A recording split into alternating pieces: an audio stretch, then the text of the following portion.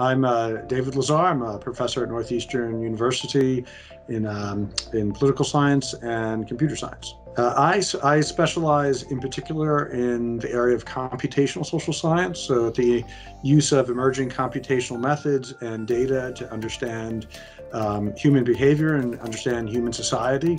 And I've been particularly interested in the last 5 years or so in misinformation, how the quality or low quality sometimes of our information ecosystem affects how democracy works and other institutions like markets and so on. The issue of misinformation in modern society is a complicated one. We've always had misinformation.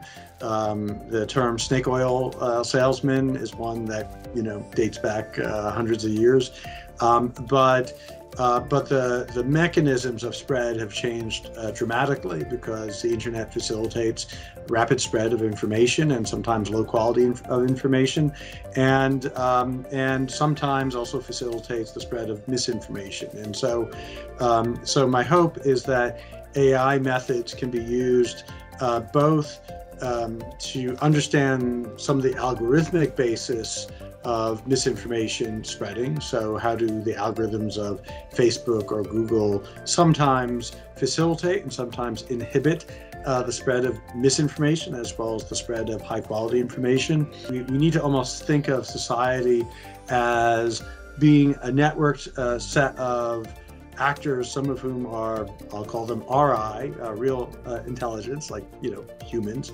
and AIs, which is the various algorithms we interact with almost every hour of every day. And so, in some sense, I see it as being impossible, really, to fully study human society without thinking of various AIs as now being members of society.